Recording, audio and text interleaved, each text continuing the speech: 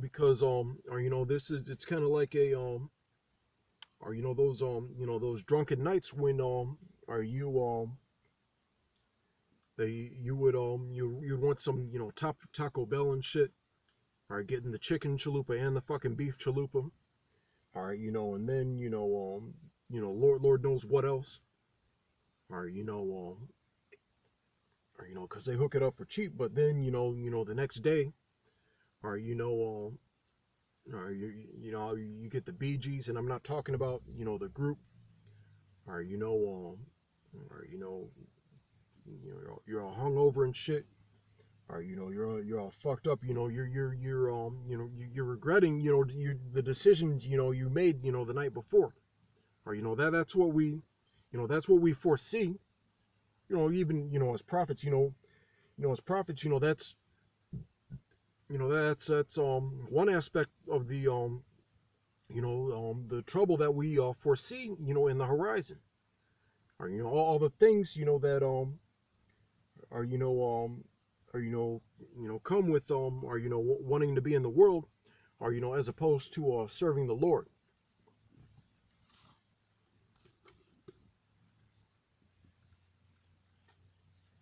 All right, so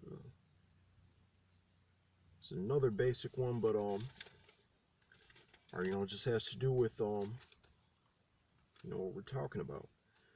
All right, Micah 2:10. Arise ye and depart, for this is not your rest, because it is polluted, it shall destroy you even with the sore destruction. All right, so that's what we that's what we see. All right, we because we have that spiritual discernment, or from supping with Yahweh Shem Yahushai, or we have the testimonies of, or like the Akim, or that are over us, that have wisdom and counsel and knowledge, or the head apostles, or and then just in general, it's kind of like just having spiritual parents, because even your physical parents, like or they'll or you don't see it then, but they'll admonish you on certain things, just making statements like you shouldn't be hanging out at 2 or 3 in the morning because there's nothing but trouble. Or you don't see that until later on, but you're thankful that you got that knowledge.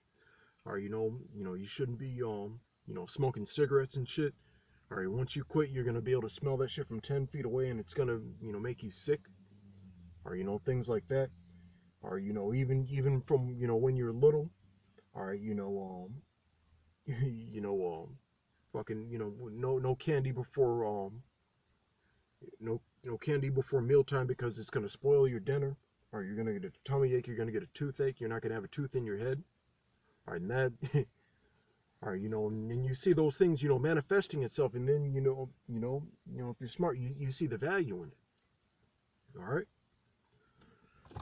And that's the purpose of this lesson, to it all right, to admonish you to resist that temptation, all right, to be as far as the any type of right, these worldly enticements and things like that.